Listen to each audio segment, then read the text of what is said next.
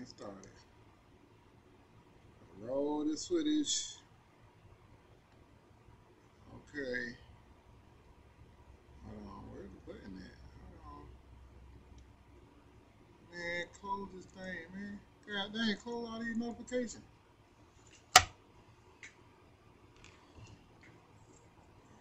Yo. Let me see. Make sure everything loaded up before I start the podcast.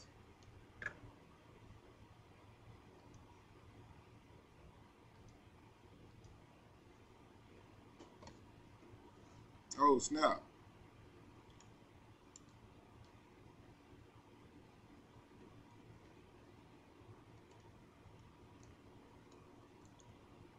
Let me see. Oh, man.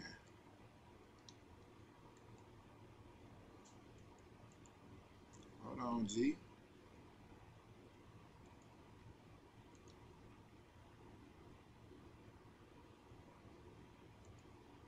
There we go.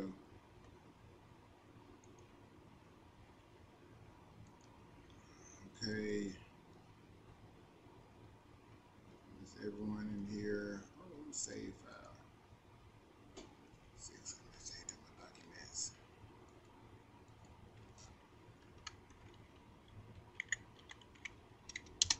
Oh, that smile. I'm gonna cut out the extra sound off this fan. It's rather hot in Georgia. Hot in Georgia. Now, let me get off into video. If you don't know what this video is about, you read the title in the description. What is it telling you? Businesses with 0 employees making multiple millions a year. 0 employees. That's the topic of today. What kind of job, what kind of business that you can have with 0 employees making multi-millions a year? Anybody know what kind of business that might be? What kind of business that is where you can make multi-millions within a year with 0 employees? Just to know that that does exist is a great thing. To know that a business can be created by an individual and turn that idea into multi-millions is a wonderful thing, especially to be in a country that allow a person to come from poverty, but all it would need is an idea and turn that idea to something big. Amazing. Amazing. I salute to the people that did that. Okay, let's see. Let me see. Let me go to my resources. Okay. All right, let's see. Let's check out this one employee company. One employee company that everyone knows about. Okay. Let me see if I can shrink my screen a little bit.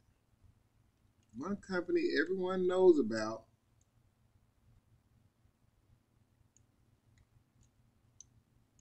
Okay.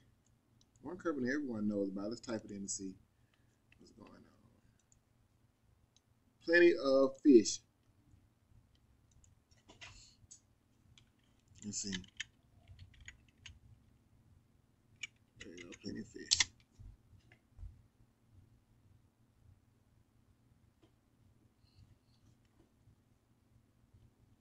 Let me see.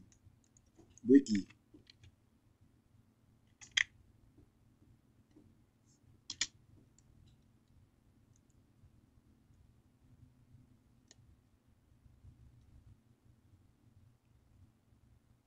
Is a Canadian online dating service.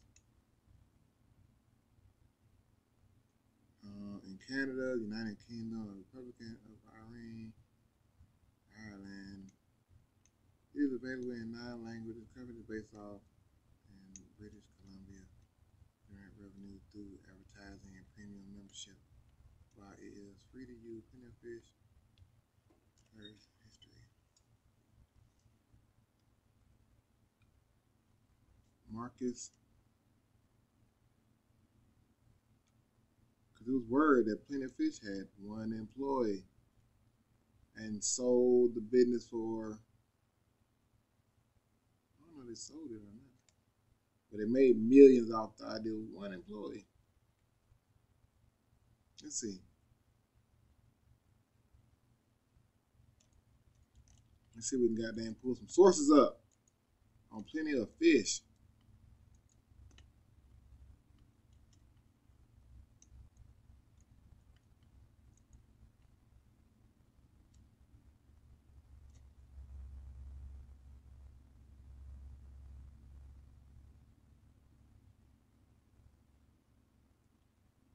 $100 million, bro.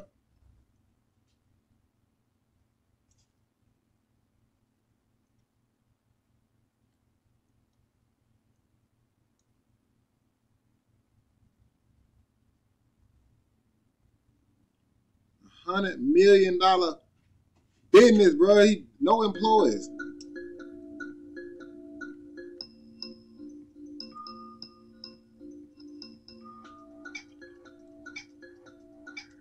I'm gonna have to speed it up so I don't want no copyright thingy. So they won't know if I speed it up.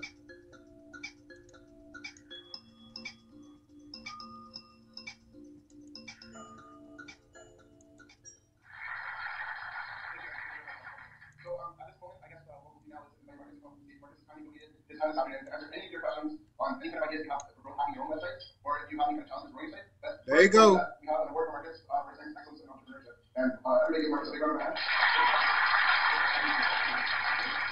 I have a microphone now come around you. If you have a question for Marcus, please ask the question into the microphone, and then Marcus will do his best to answer the question. We have about a half hour before Q&A. Okay. So maybe I'll just say a few words about for a second.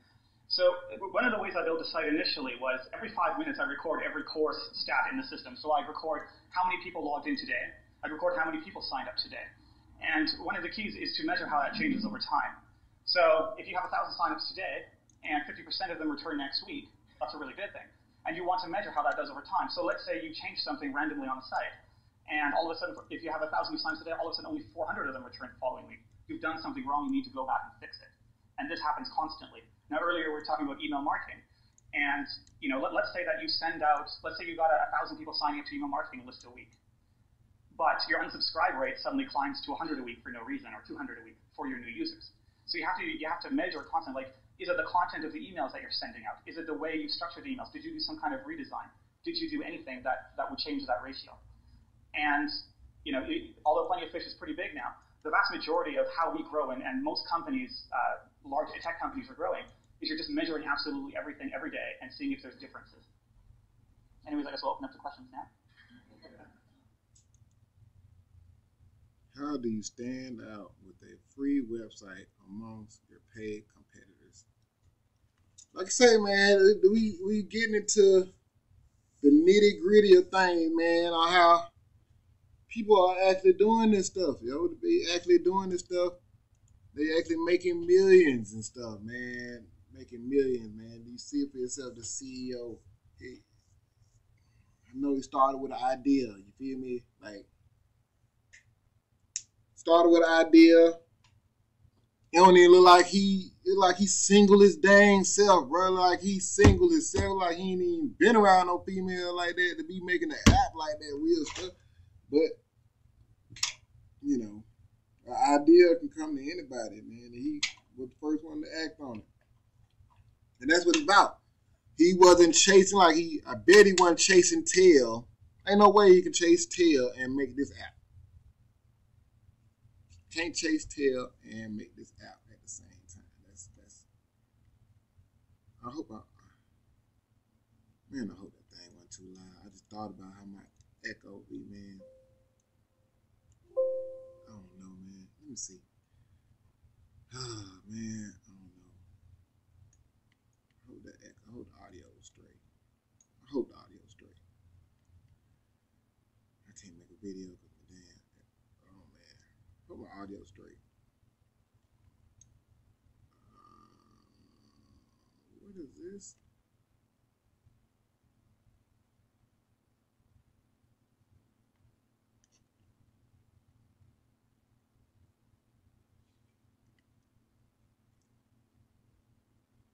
Okay, that's what that is. It just ain't updated.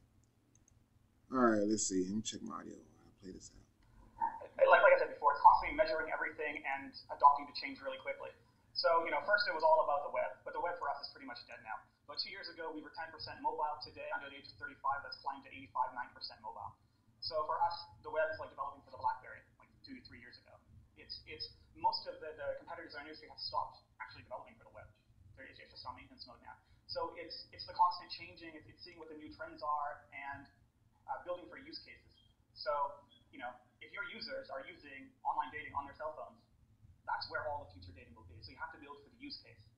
You can't just build, we're going to have an awesome website, and we're going to have online dating on our website. That just doesn't work anymore because the users have transitioned. What we do is we measure. So when you leave the site, we ask who you left in a relationship with. When we have matching pairs, we have all the attributes of the female and the male side. And we have the hundreds of questions that you took throughout the, why you were on the site, all these user behavioral data. And we can tell exactly who entered a relationship with who. And then we can use that data to predict who else will enter into a relationship with you. But on top of that, we can also predict the breakup rates and which attributes lead to divorces, breakups, all the rest of it. Because 30-40% of people come back and sign up again. So we have tremendous amounts of data, and we use it to find the best matches for you and actually match you with people that we know you will stay together with. Oh, that's so. Do you have any? Well, we have offline events. Our users, I think it's 500 events a month. Our users and 40,000 to 50,000 people a month go to them.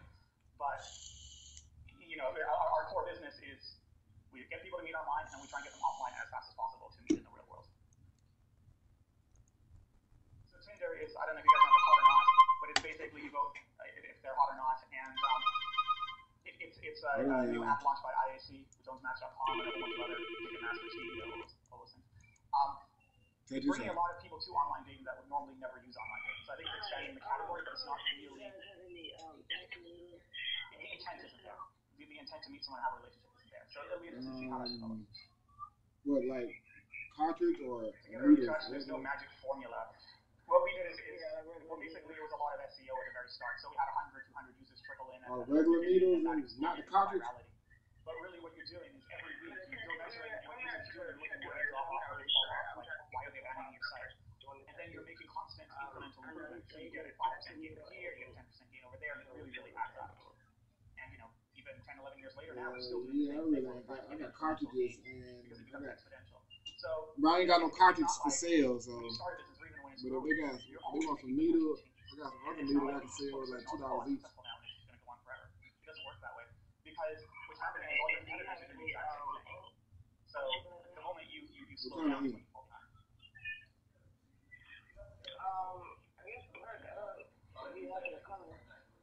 Yeah, just black. Well, it was back in the day when Google was sending free traffic, and you could find search engines. So it was very, we do over. Yeah, I got some black. I said $10. Back then, 100 was pretty good. You use that to gain momentum, and then so you get them income, and then you have to retain them, and then get them to tell their friends, and then it's fun around. We're focusing a lot on mobile. The industry has changed so dramatically. I don't think that's sorted out. Tablets are interesting. It's 10% of use now. It's nearly as big as the web. You gotta look up Thriller. I'll text it to you. Well, basically, transition to mobile, and we're just trying to figure that out before we go on to bigger plans. Because it changes your business model, it changes everything, and it changes the intent and because mobile is a more casual experience, and there's a lot more chatting. It's not like going home to a desktop computer, sitting down and saying, "I'm here to date someone. I'm going to use this." Okay.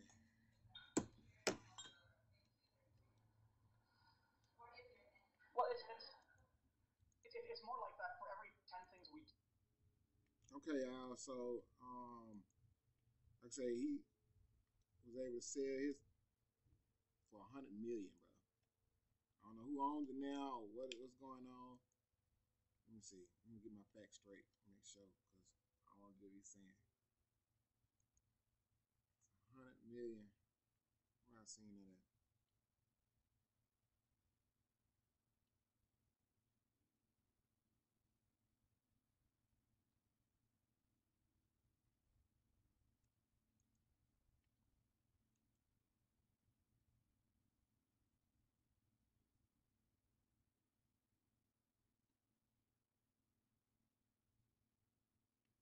He ran the site independently until 2008 when he began hiring employees at his new venture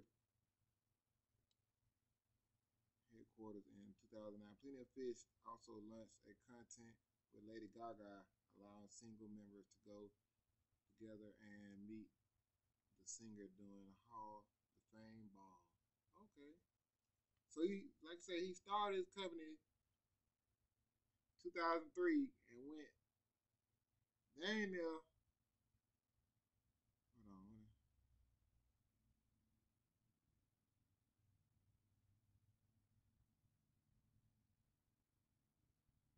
2008. That's 5 years. He ran the business 5 years. Let me highlight that for y'all who don't know what I'm reading and looking at. Oh, god dang, go back. Hot dang, go back. Oh, that went back too far now. God dang.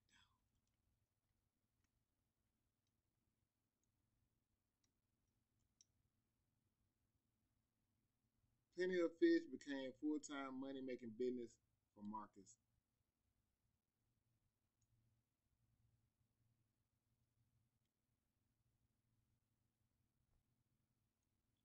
Y'all see what I'm reading?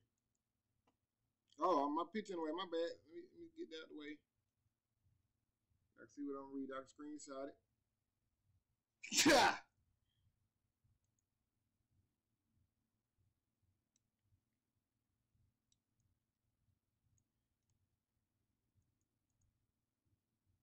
Man, this doggone net is getting on my freaking nerves, yo. Y'all read it, screenshot it yourself, whatever. You look it up, Plenty of Fish, you see it. That's one company.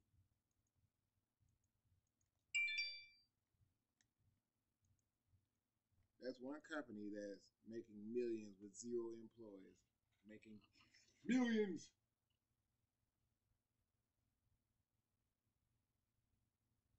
I got some more too. Okay, I got some more. So we can get now one business called StreamYard. Let's look that up. Y'all getting any kind of value out of this? Like, comment, subscribe. Let me know what y'all think. Y'all want to hear more content like this where, we're talking about money, how to make money, and, ways people become life-changing business owners and stuff in America and around the world. If you want to know this stuff like that, follow me. Follow me, like, comment, subscribe. Let me see what it is. I'm going to look at this one bit. What's the name of it? StreamYard. There you go. StreamYard.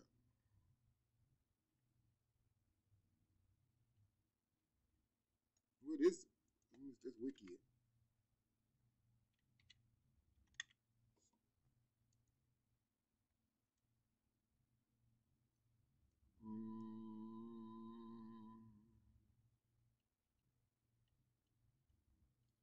Do they even got it? Oh, yeah, they do.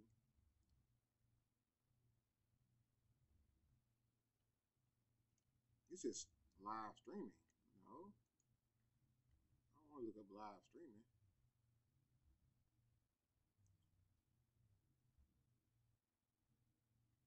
Let me see.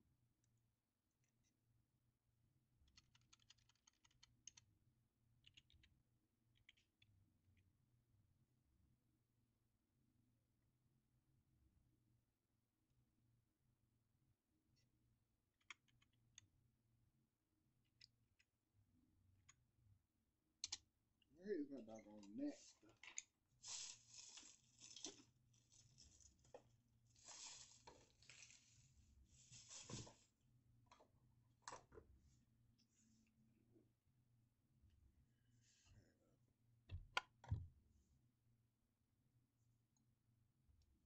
What did it say?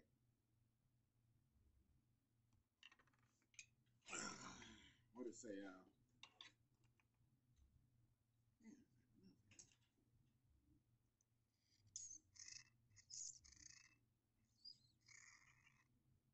Buy some vinegar and some soap. That stuff right there work for real to get rid of gnats. Some laundry, no, some detergent soap and some apple cider vinegar. Get that gnat on my nerve. Let me see. SteamYard.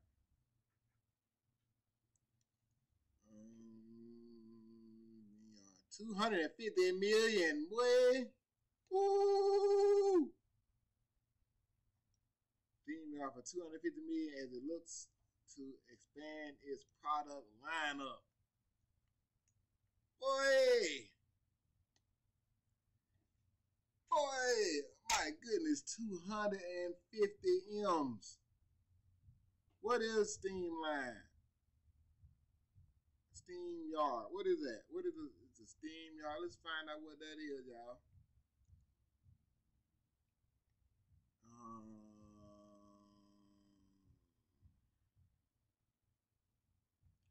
The deal will not assume SteamYard whole cloth into popping products.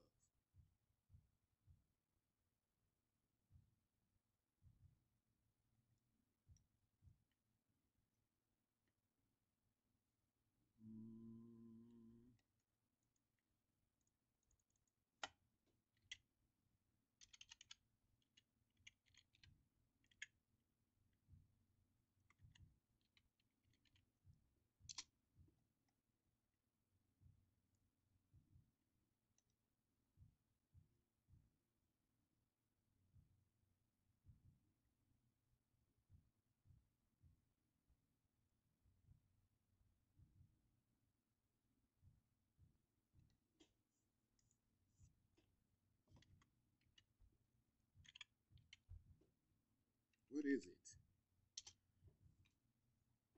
What is SteamYard? At Purdue Global, your experience is worth credit toward a degree, and your future is worth if y'all learning something, like, comment, subscribe, yo. Come back and straight move up forward at Purdue Global, Purdue's online university for working adults. Apply now. Y'all like that? Okay.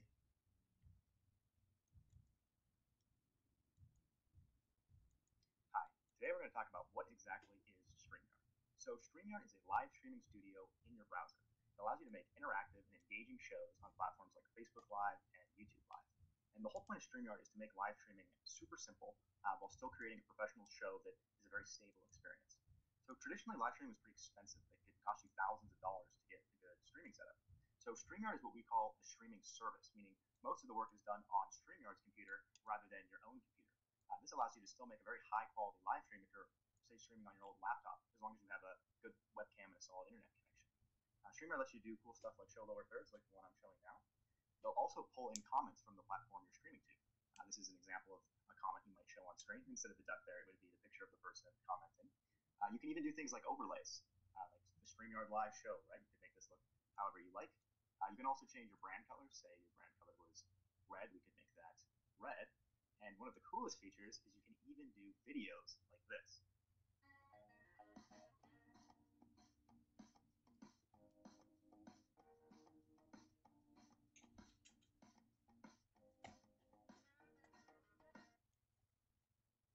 So, StreamYard. There you have it.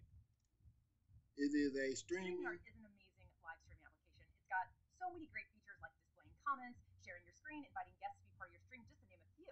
But there are also some other really cool features that are not quite so obvious. So I like to say they're hidden, but not quite hidden features. And today I'm going to share 5. Okay, yeah, we don't need I don't need no copyright strike for nobody. Okay, so yeah, StreamYard streaming service that got a twist to it because you can do it on old computers and stuff like that and still be able to get a high frequency broadband broadcast out there to your followers and subscribers and stuff. But to sell that for 250 M's, oh my gosh. What is that? 250 million, boy. I got some more lined up, man. I think I'm let me see. Should I do it all on? I got time to do another company? Let me see. If y'all enjoying this, like, comment, subscribe. I got time to do another $1 million one company, 0 employee company, a multi-million 0 employee company.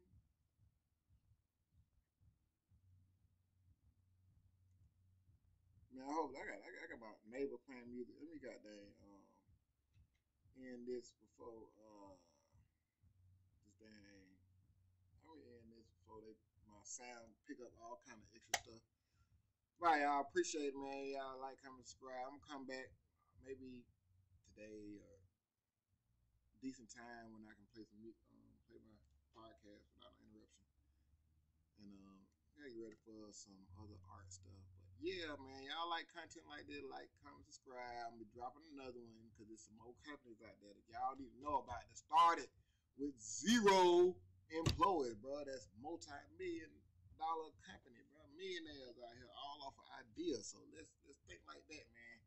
Let's keep that cranium, keep that thinking cap on, tie that thing on, subscribe, hit that button, and we going up, man. I'm only taking my followers and subscribers. I'm doing a giveaway too. We got the mask giveaway before Halloween. Y'all go ahead and get on with that. We got the shoes, slides. You know, the Thrill Art slides. Go to Etsy and order your pair before they go up. You know, they're going up. They're going up in price. They're going up. I promise. Because I ain't gonna be making them forever. Maybe I will. I don't know. But I want to put a scarcity on the market. You know what I'm saying? I want to put a scarcity on the market. So I ain't gonna make it forever. But yeah, man, y'all know what time it is, man. Like, comment, subscribe. I thought they were playing my song. I was about to say, oh, snap, shout it. You know what I'm saying? I thought they were playing my music, bro. But they got me ready to play my music. Then I got the song stuck in my head. But yeah, man, y'all enjoy the content. Like, comment, subscribe. I know I said that before. The 30-minute video. Yeah. I like that. Yeah. All right, y'all, man. Peace, one love. Your boy Brandon Tattoos. Brandon Tattoos signing in. I'm signing out. Hope y'all got some good knowledge from my videos. You know, good substance from our videos. So, yeah. You know what time it is, man. We goddamn doing this every day. At least every day. 30 minutes a day at least. I might can do 3 videos a day. I think I can manage a 30-minute video every day at least. You know, at least one 30-minute video. But all right, y'all. Y'all heard it here first, man. 30-minute video every day, man. I think I can manage that. To my I knew that was my song.